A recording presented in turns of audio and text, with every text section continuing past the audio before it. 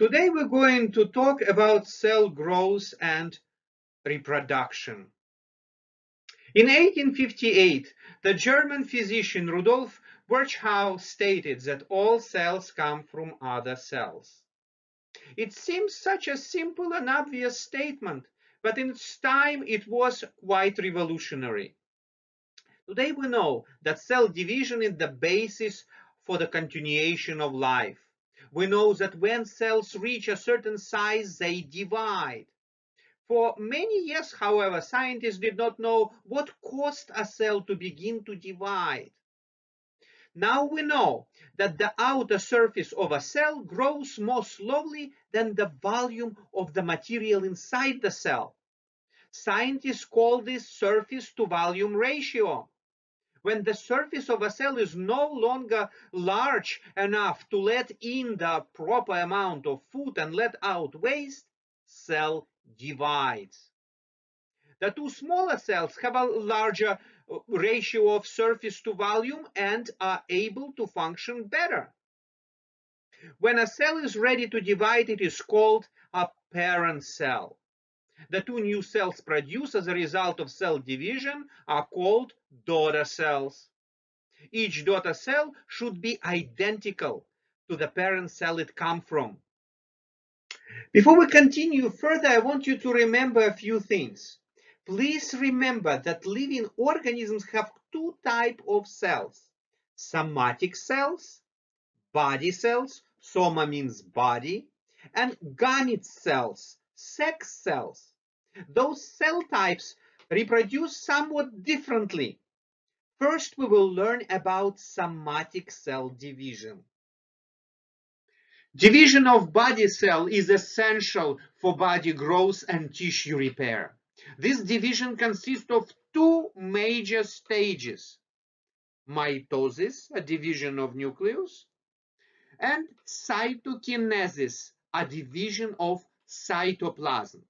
I hope you all remember that nucleus is the main control center of a living cell, and cytoplasm is all material within a living cell, excluding the nucleus. Before I continue with the lecture, I would like you to take a look on your own at all the stages of mitosis and cytokinesis. But before we'll do this, I want to remind you a few details about what you're going to see on the diagrams.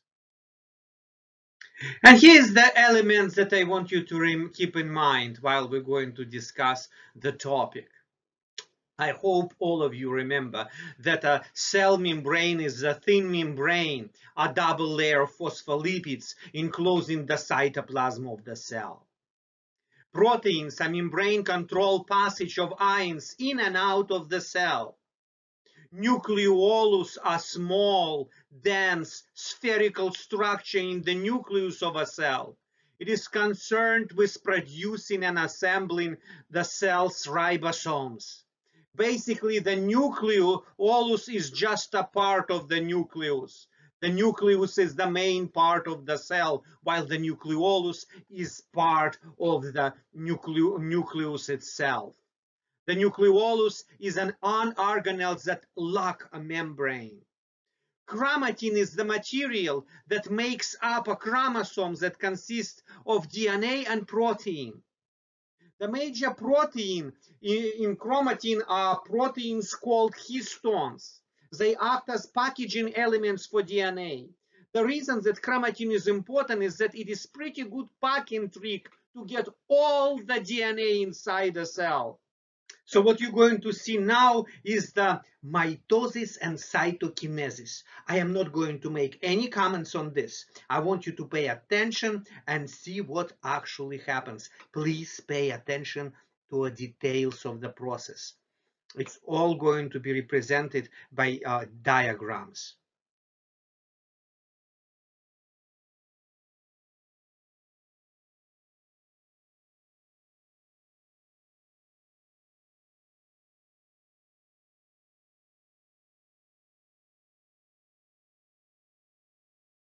Before we go any further, we should make it clear that mitosis refers to the duplication and division of the nucleus and of the chromosomes, while cell division, also known as cytokinesis, refers to the actual division of one entire cell into two daughter cells. During mitosis, nucleus divides to form two nuclei. Each nucleus has the same kinds of number of chromosomes as a parent or original cell. In a single cell organism, mitosis results in two new organisms. In multicellular organism, mitosis increases the number of cells. For example, if you cut your skin, cells begin to divide to fill in the cut. When the surface of your skin is healed, cell division stops.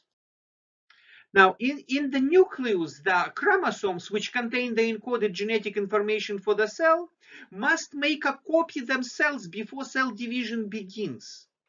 The chromosomes are made up of material called chromatin. During the early stages of cell division, the chromatin condenses and becomes visible.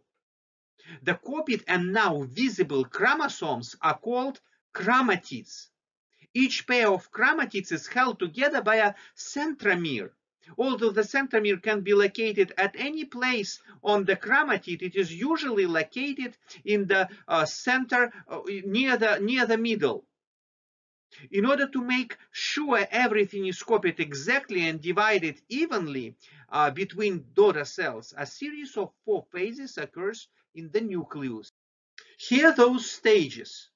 Prophase, the first stage of mitosis; metaphase, the second stage of mitosis; anaphase, the third stage of mitosis; and telophase, the last stage of mitosis. The first phase that occurs in mitosis is called prophase. During prophase, the longest of the phases, chromosomes are formed when chromatin coils. Also, both the membrane that surrounds the nucleus and the nucleolus break down. The centrioles, small dark bodies, separate and move towards opposite ends or poles of the cell. A structure made of microtubules forms between the centrioles. This structure is called spindle. And centrioles play a very important role in organizing the spindle fibers. Here you see cell in a prophase. What you see that chromatin is coiled here. The nucleus started to disappear. You see it's not disappeared yet. Eventually on the end of the prophase it will disappear. Right here. This nuclear membrane, right? Nucleolus still be inside. It didn't disappear anywhere yet, right? But on the end of prophase it will not be there. Now centrioles appeared, and look, spindle is also formed, right? So this is a typical cell in a prophase. Now, here how it happens. Prophase, chromatin coils, now becomes chromosomes, nuclear membrane disappear. Here we see centrioles and asters and spindle formed, all made of microtubules. And here centrioles move to the opposite poles of the cell. The middle of the cell called equator, right? And the opposite sides of the cell called the poles, opposite poles. Now, eventually, the spindle that is made of microtubules, here is you see the part of it, will help eventually chromosomes to move to the opposite sides of the cell. Incidentally, in some fungi and protozoa, the nuclear membrane does not break down during mitosis. What happens? It pitches into two daughter nuclear membranes near the conclusion of cell division. In metaphase, chromosome lined up along the equator, the center of the cell. Here you could clearly see them right in the middle of the cell or equator of the cell. In this diagram, you can see that in metaphase, the chromosomes are brought to the well-defined plane in the middle of the mitotic spindle. Now, chromosome brought up to the equator of the cell by the microtubule spindle fibers attached to each chromosomes at the specific site known as the spindle fiber attachment site or centromeres. Here they are, right in the middle. Anaphase is the third phase of mitosis. During anaphase, the centromere that holds the paired chromosomes, sister chromosomes, together splits. The single chromatids move away from the equator towards the poles. The last stage of mitosis is called telophase, and as you can imagine, everything here now happens opposite to the prophase phase, and that is the spindle and centrioles disappear. The nuclear membrane forms around each new masses of chromosomes, and the nucleus reappears. I'm sorry, and the nucleolus reappears. The chromosome uncoils and becomes thread-like chromatin. Now the cell has two nuclei. We refer to that cell as binucleated cell. Here's this event. In animal cell, cytokinesis occurs by a process known as cleavage.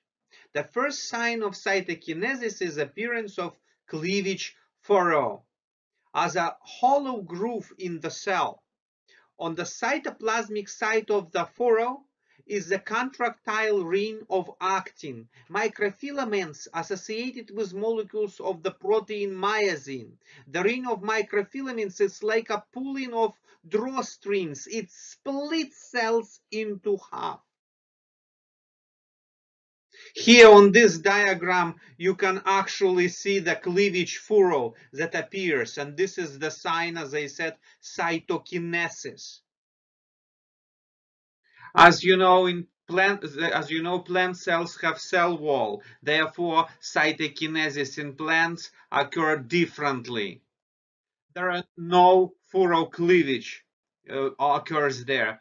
Instead, there is a cell plate appears that's going to grow and divide cell into two cells, as you could see from this diagram.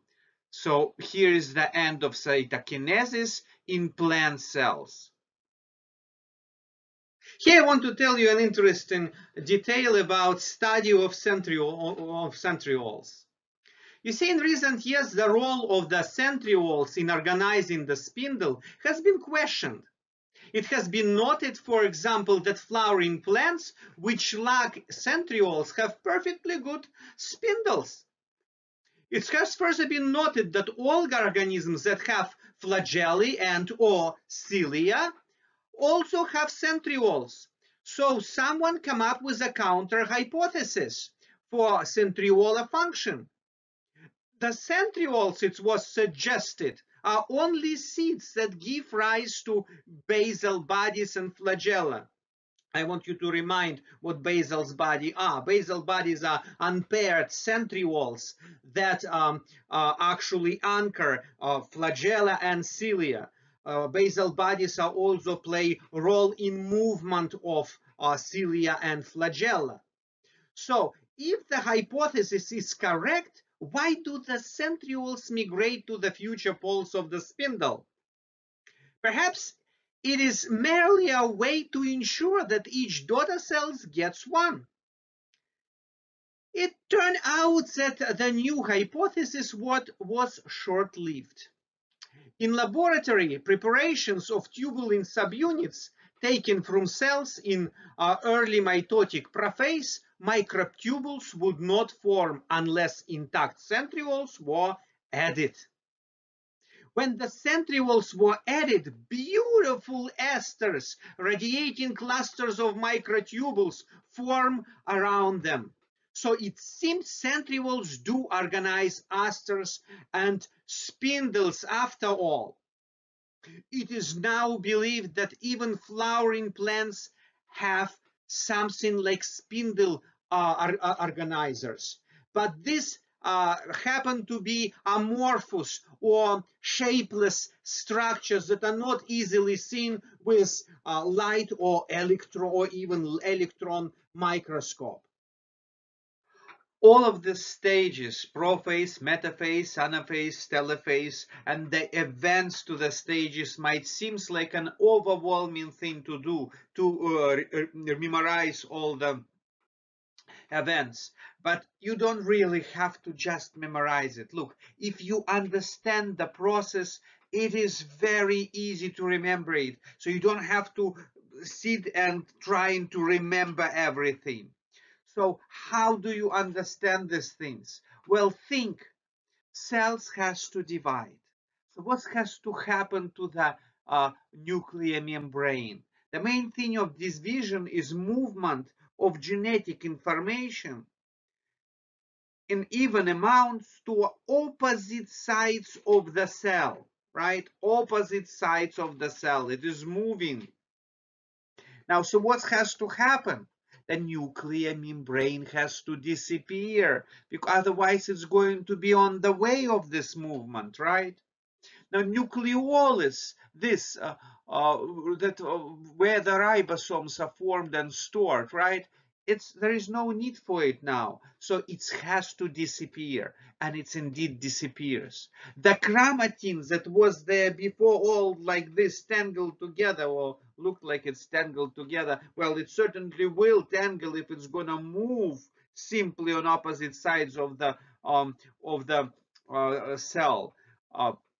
Now, so that's a very long structures, chromatin. So it has to coil, right? And the small structures such as the chromosomes forms. So now it's easy evenly to move them evenly to each of the poles of the cell, right? Without making mistakes. So therefore the chromosomes form. And what will help to move the chromosomes? Microtubules, the spindle will help it to move them, right? So what happens? They're going to move to opposite end of the cells. And if you see it looks like finger-like structures under the microscope. We're going to see it actually. I'm going to show you the real picture under the microscope, right? So chromosomes are moving and spindle helping them to do it. But what is organizing those microtubules of the spindle is the centrioles. So here, yes, we will need the structures, centrioles, right? And in most of the textbooks, they used to write down that centrioles do not exist in the plant cells. Well, the structures analogies to them exist in flowering plants. Indeed, as we learned from the previous slides, right? It's just not very visible under the light microscope and electron microscope. So they're indeed very important centrioles in cell division, especially in organizing microtubules of the spindle, right? In metaphase, what has to happen? The chromosomes, in order to be evenly distributed, they have to line up, right, in one line like a soldiers on the equator of the cell, and that's what happens in metaphase. right here, and then they are moving in anaphase, right? As I said, if you see the fingers like this, finger-like structures, right, under the microscope, that is anaphase. Here is they're moving. The chromosomes are moving away from the equator towards the opposite poles, or sister chromatids we can call them, or chromatids we can call them at this point, right? We don't say the chromosomes, we say chromatids. They are moving. Now, what is the next thing has to happen? The cytoplasm has to split, right? But before cytoplasm split, actually everything has to appear back, such thing as nuclear membrane, right? The chromosomes, they uncoil and become chromatin. Nucleolus appears right here, you could see, right? And usually at the same time, the cleavage furrow appears in the animal cell, right? In the plant cell, it's going to be a plate, cell plate formed in between the cells. But here the furrow, cleavage furrow occurs, and the cell literally will be split into two by moving, because there will be actin and filament and myelin. I'm sorry, actin and myosin, two different types of proteins that going to move, and the cell, like a belt, is going to be split into two cells. And here we have the cell. And cell, daughter cells, right? We had a parent cell, and on the end we ended up with two daughter cells. Now, the daughter cells are identical to the parent cell. You have to remember one thing that is very important, right? What do I mean identical? It has exactly the same number of chromosomes as the parent cells. In human cells, it will be 46 chromosomes, okay? So parent cell had 46 chromosomes, and the daughter cells also have 46 chromosomes. They are that's why they are identical, except the size. The size will be a little smaller, but those cells are going to grow and reach of the size of the parent cell eventually. Now take a look again at the process of mitosis and cytokinesis.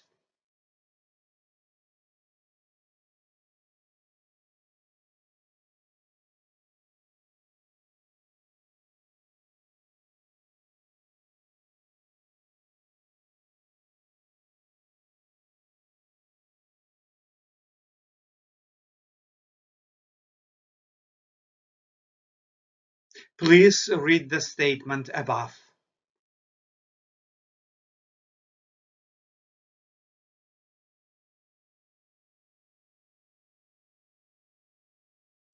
So let's practice a little bit.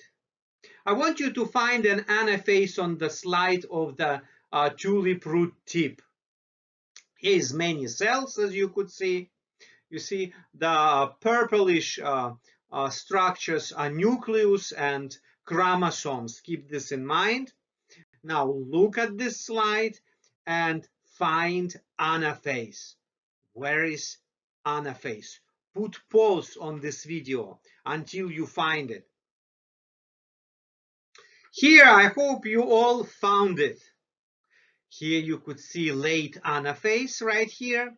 And here is anaphase. Some of the part of it been cut off, I think, during dissection, making slide. Now I want you to find metaphase on the slide. Please press pause on the video until you find it. Here you can clearly see the metaphase. Chromosomes are right on the equator of the cell. Here is one cell and here's another cell. You see chromosomes are lined up on the middle of the cell. If you see these structures right in the middle, that means it is metaphase, right in the middle. How about finding prophase? Please click pause on this video and find the prophase. Here it is. Was it hard to find? Well, what you see, how do you know it's a prophase? First of all, a cell is fairly large, so perhaps this is not a Dora cell, right?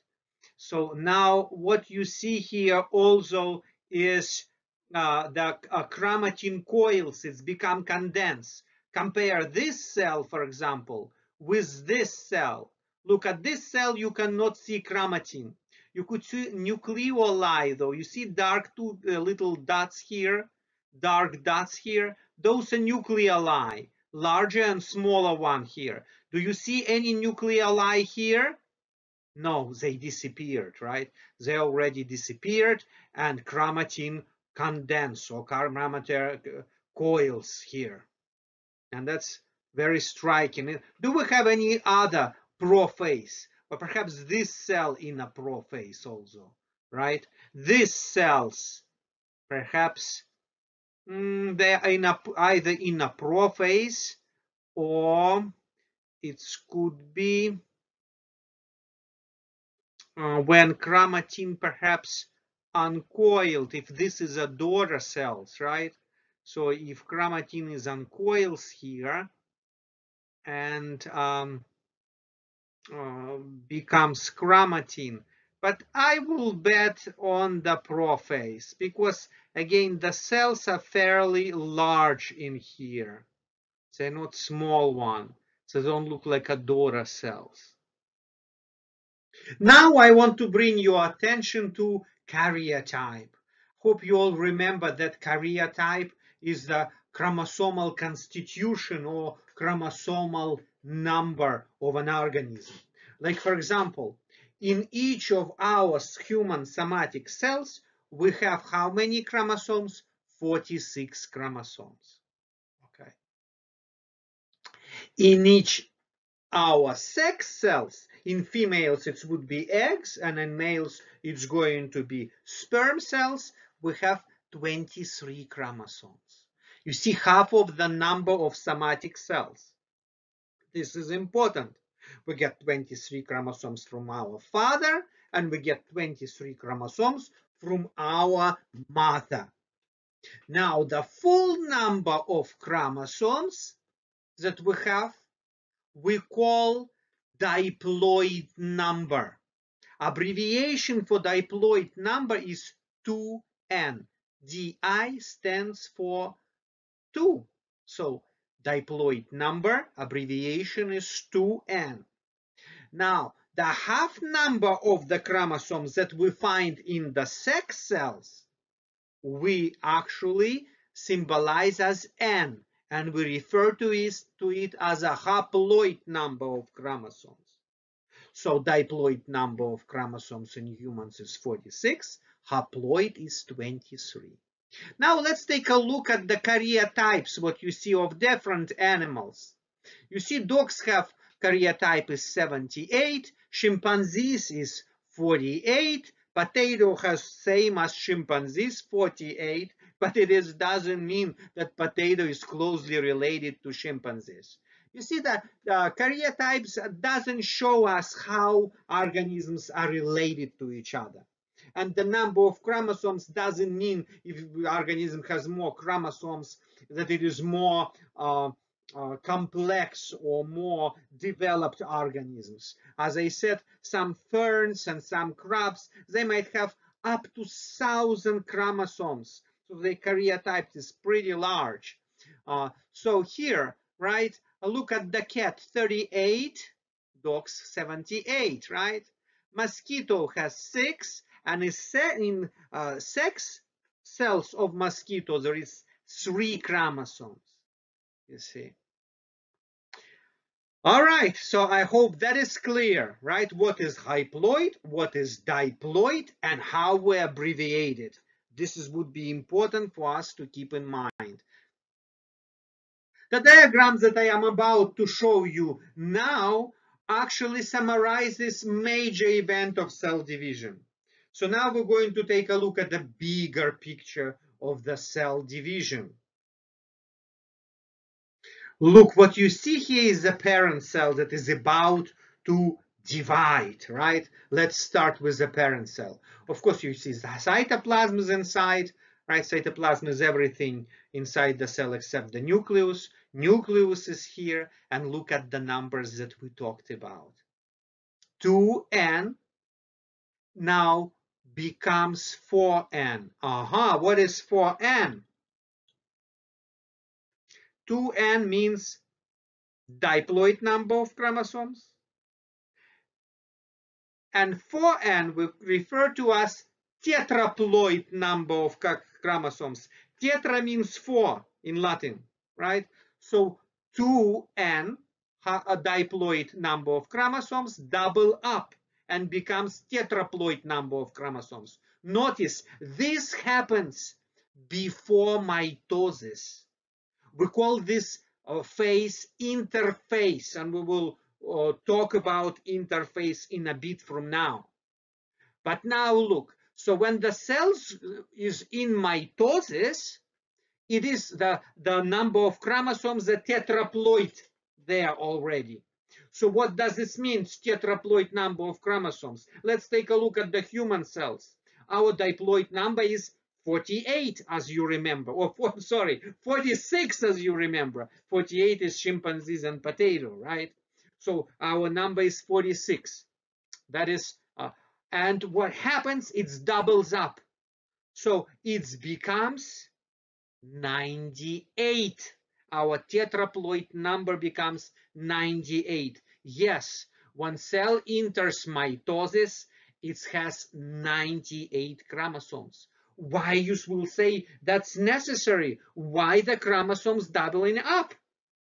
Well, because the daughter cells will have to have how many chromosomes? 46. So if there is no doubling up, the daughter cells are going to have 23 chromosomes, right? Perhaps in this case.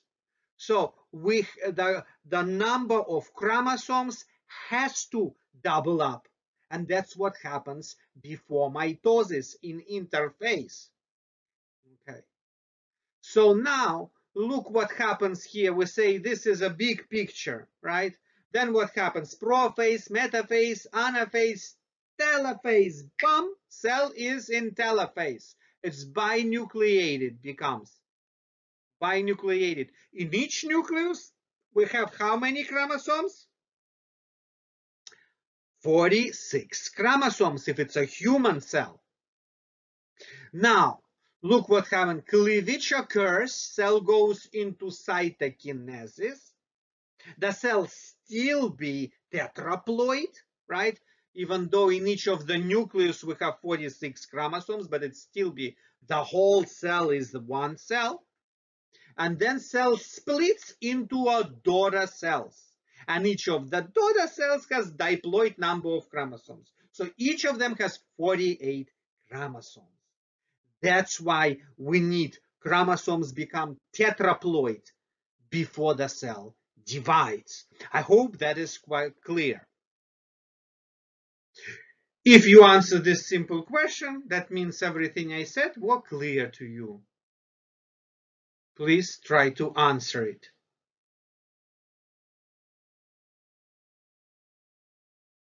Here's the answer. I'm not going to read it. You can do it on your own.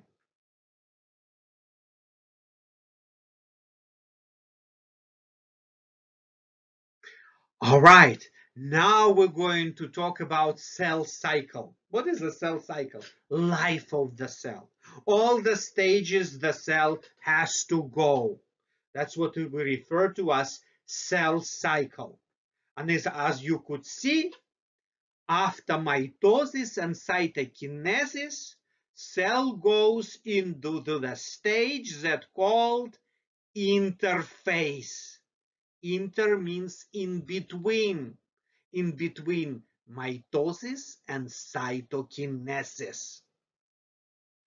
A cycle is endless, and the cell cycle is an endless repetition of mitosis, cytokinesis, growth, chromosomal replication, and more mitosis. I will be more specific about the phases of the cycle later, but first I should point out one thing. Not all cells do it, cycle that is. Although any cell has innumerable cell cycles in the past, they may have none in its future. Some break out of the cycle, but when they do, they pay dearly. They die.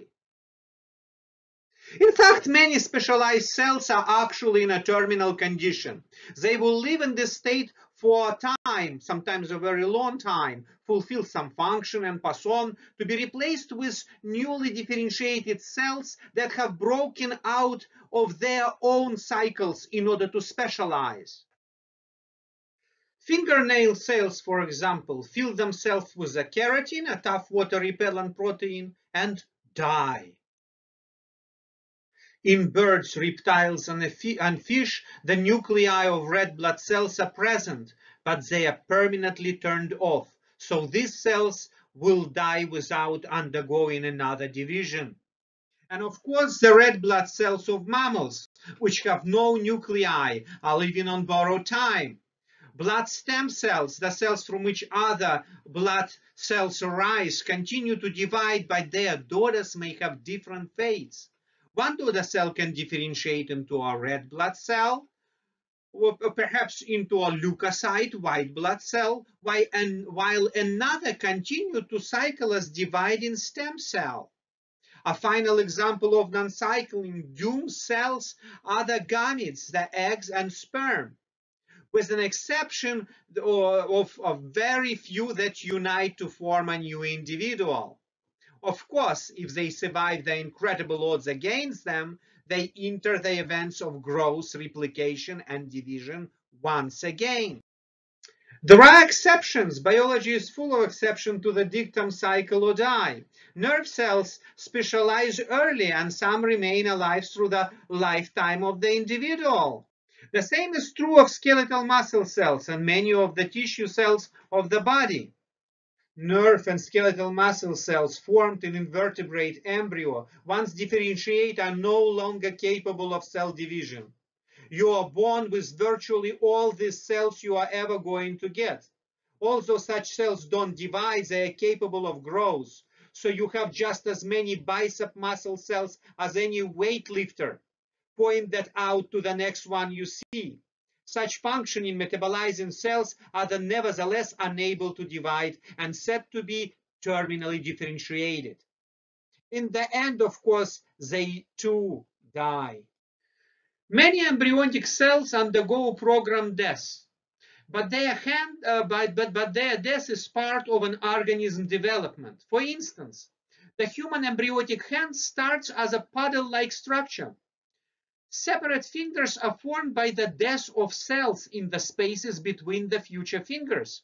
And other cells throughout the body must die to make channels for the blood vessels.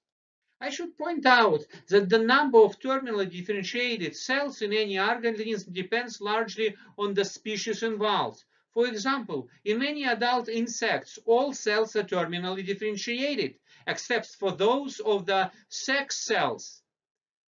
Plant tissue have a high proportion of terminally differentiated cells also. At this point, I can begin the discussion of the cell cycle proper. What stages do cycle cells undergo? First, the cell cycle is traditionally divided into 4 phases: M phase, G1 phase, S phase, and G2 phase. The M stands for mitosis, including cell division. S stands for synthesis of DNA, and G1 and G2 stands for gap 1 and gap 2, respectively. The terms may seem a bit primitive, but they come from an early age. Briefly, in M phase mitosis, the chromosomes condense and nuclear membrane and nucleoli disappear. The mitotic spindle forms. The 2 identical sister strands of each chromosome separate and go to opposite poles. 2 new nuclear membranes and 2 new sets of nucleoli form, and the cell divides into 2 daughter cells. The remaining 3 phases are collectively called interphase. The chromosomes decondense as each new daughter cell enters G1 phase. the first stage of interphase. This is generally a very active period of the time when the cell synthesizes the enzyme and structural proteins necessary for cell growth. In this stage, each chromosome consists of only a single unreplicated DNA strand with an associated histones and non-histone chromosomal proteins. The S phase is the period in which DNA and chromosomal proteins are replicated. This phase typically lasts a few hours. The G2 phase is simply a period between synthesis and mitosis. The proteins of the mitotic spindle are synthesized in this time in preparation for the coming nuclear division. This mitotic spindle is an elaborate structure that is involved in chromosome movement during mitosis. It is constructed anew for each cell cycle, then dismantled after it has been used once. As in G1, the cell may be metabolically active and growing. In G2, each chromosome consists of two strands, now called chromatids. The two chromatids of G2 chromosomes are so tightly bound that they cannot be distinguished visibly until they separate during mitosis. The relative amount of time the cell spends in each stage varies greatly from one cell type to another. S phase and G2 can be considered to be preparation for mitosis. Terminally differentiated cells, if they have nuclei at all, are usually frozen in G1 phase. Now let's check your comprehension of the material we covered. So the first question to you, in which stages of the cell cycle does a cell contain a diploid number of chromosomes? Press pause and think about it. If your answer is in G1 phase and on the beginning of S phase, you are correct. This is because on the end of mitosis, the daughter cells have to be identical to a parent cell, except the size. And here is the second question. In which stages of cell cycle does a cell contain tetraploid number of chromosomes? Your answer is correct if you said that on the end of S phase and in the G2 phase. Here's explanation. Since during the mitosis the parent cell will split in half, on the end of S phase the number of genetic material in the cell has to double up. For humans, this means that all parent cells before splitting into two daughter cells will have 92 chromosomes. So let's briefly summarize everything what I was talking about. G1, S, and G2 phases are collectively called interphase. Remember, inter means in between. In a human body, there is cells that do not undergo cell cycle. They do not divide. If you lose them for good. They are in G0 phase. Those cells are neurons, which are brain cells, or also we refer to them as a nerve cells, so better to say neurons, and skeletal muscle cells. We say there is another term we use, we call them terminally differentiated cells. Animals and plants reproduce by sexual reproduction. What does this mean? Well, males produce male sex cells and females produce female sex cells. In males it's sperm and in females eggs. When the two cells from male and female combine together, they form zygote. Zygote is a fertilized egg. The zygote start dividing and adult organism is produced. Now that adult organism starts to produce sex cells or gametes. And the cycle closes, right? Then zygote formed again, and then the zygote divides and another adult organism produced. Another generation is produced. Now, gametogenesis, a production of sex cells. We call this gametogenesis, production of sex cells. There is two types of gametogenesis. Oogenesis, a production of egg. On the egg end of oogenesis, there is one functional egg is produced. And then spermatogenesis, a production of sperm in males. On the end, we have 4 functional cells produced. In higher organisms, both plants and animals, each individual is haploid. This means that every cell in the organism has a double set of genes and chromosomes. One set from a father and one set from a mother. When an individual reproduces sexually, a partner of the opposite sex must be involved, and 2 partners produce gametes, eggs and sperm if they're animals, which join to produce an offspring. This offspring will receive one set of genes and chromosomes from each of the 2 parents. So the question to you, are gametes diploid or haploid cells? Think about it. Gametes are haploid. This is because each parent donates only half of genetic material to an offspring. Thus, you inherit 23 chromosomes from your mother's egg and 23 chromosomes from your father's sperm. Now, to produce these cells with a reduced number of chromosomes, the cells have to go another process called meiosis. Remember, we discussed mitosis, formation of somatic cells. Now we're looking at formation of sex cells. In order for them to be formed, the cells have to go through meiosis. Why do we need to have a half number of chromosomes? Because if we don't, every generation, the number of chromosomes are going to be increased. That is insane, right? The future, the offsprings do not need any doubling up of their chromosomes. So that's why the process called meiosis is handy. We can define meiosis as the process whereby a diploid double set of chromosomes is reduced to a haploid single set of chromosomes in a cell.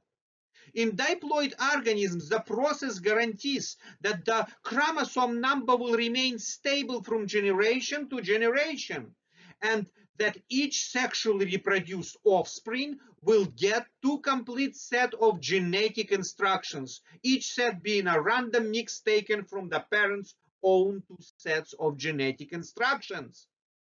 So meiosis is the process of cell division that produces cells with half the number of chromosomes. During meiosis, 2 nuclear divisions occurs. Meiosis 1, which has prophase 1, metaphase 1, anaphase 1, telophase 1, and meiosis 2, which has prophase 2, metaphase 2, anaphase 2, and telophase 2. Meiosis is a terribly complicated process, and I usually do not cover meiosis in one lecture for my non-science bio classes. But a few things I want you to know about this. It is important. The chromosomes behave the same way in meiosis in males and females, but there are some differences. For example, timing is different in males and females. In males, with every heartbeat, there is 1,000 sperm cells is produced. In females, meiosis 1 occurs at puberty, and meiosis 2 occurs only when egg cells become fertilized. And another very important process I want you to understand in meiosis is crossing over. Crossing over occurs between prophase 1 and metaphase 1, and it's the process where two homologous non-sister chromatids pair up with each other and exchange different segments of genetic material to form the recombinant chromosome sister chromatids. Crossing over is an important for the normal segregation of chromosomes during meiosis. Crossing over also accounts for genetic variations, because due to the swapping of genetic material during crossover, the chromatids held together by the centromere are no longer identical. So when the chromosomes go on to meiosis 2 and separate, some of the daughter cells receive daughter chromosomes with recombinant alleles. Allele means another form of a gene. Due to this genetic recombination, the offsprings have a different set of alleles and genes that their parents do. In the diagram, genes capital B and lowercase b are crossed over with each other, making the resulting recombinants after meiosis. Capital A, lowercase b, capital A, capital B, lowercase b, A and lowercase b, and lowercase a and capital B. Meiosis is a major part of sexual reproduction. So what is a sexual reproduction good for in the long run? You probably have an answer about the short run. But let's talk about the long run. In the long run, we are all dead, but our genes live on. When we leave offsprings, we pass our reproductively successful genes on to our descendants. The problem is, our descendants may not find the world to be the same as the one we lived in. The weather changes, the diseases show up, and unexpected competitors eat our food. Obviously, no one particular combination of gene, including ours, will be adequate to meet all new situations. So according to the evolutionary theory, sexual reproduction comes to the rescue. Sexual recombination helps reshuffling the genes of all the successful individuals in the population. So the virtually infinite possibility combinations of genes will be produced. Most of the new combinations will actually be worse than the old ones. That's unfortunate, but in the long run, it is cost of success. The winning evolutionary strategy is to cover as many beds as possible by having highly variable offsprings. Then when the weather changes or the creeping purple flu shows up, perhaps not all of your descendants will be wiped out, because some of them are likely to have the right combination of genes to be able to live under these conditions.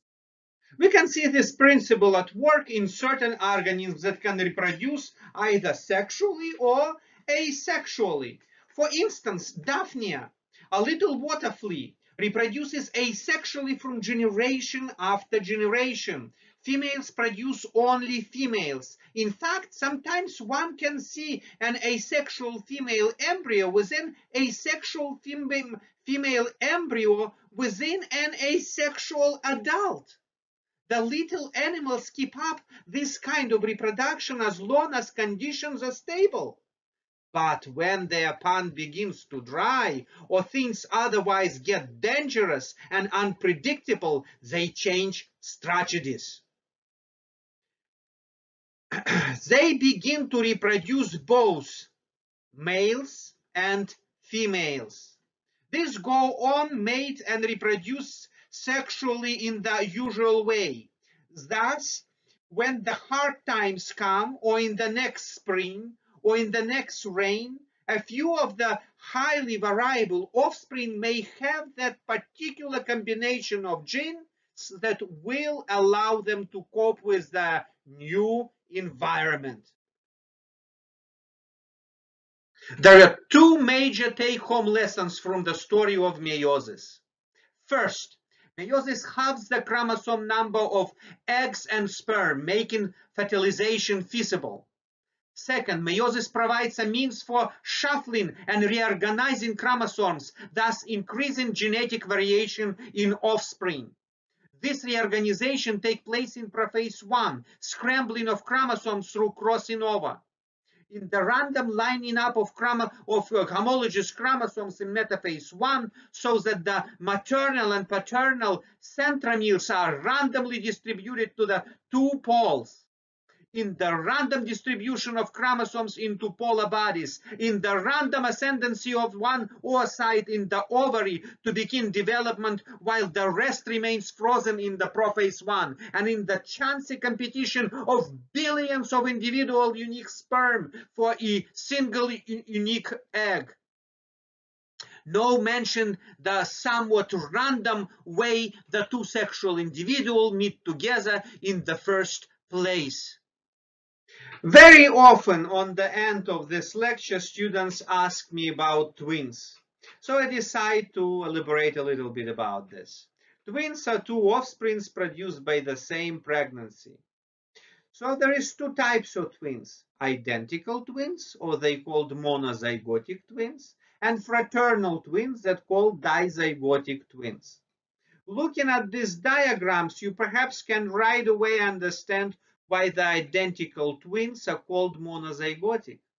Why? Because they come from one zygote.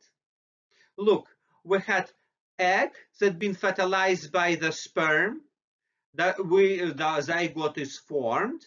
Zygote grows, and all of a sudden, it splits in half. So we ending up with two separate individuals. Now, their DNA is identical. That's why they look identical. Of course, because they have the same genetic information. Look, we have one egg and one sperm. So, therefore, they are identical. In a great majority of the time, they share placenta when they grow. Now, mono means one, zygotic, zygote, right? So with this offspring came from one zygote. Now then another type of twins, fraternal twins. Now fraternal twins, also known as dizygotic twins. And from the diagram you can tell why. Because they come from two different zygotes. They didn't come from one zygote, right? We had two separate eggs, each of these eggs being fertilized by two separate sperm cells, right? And this actually forms different zygotes, which usually grow in a separate placenta. Now, of course, in a case of identical twins, one twin commit a crime, we cannot tell which actually twin committed the crime. But we can tell by fingerprints. They have different fingerprints. Same DNA, different fingerprints. So this could be helpful in investigation, right? Of course, in fraternal twins, they will have different DNA, so we're not talking about this. So thank you for all your attention during today's lecture. We started with mitosis, right? Cell division of somatic cells. Then we talked briefly, very briefly, about very important topic called meiosis. That's how sex cells are produced. In males, it will be sperm cells. In females, it's egg cells, right? And then eventually we came up to this random topic of twins. So thank you again for your attention. I hope to see you back, and goodbye.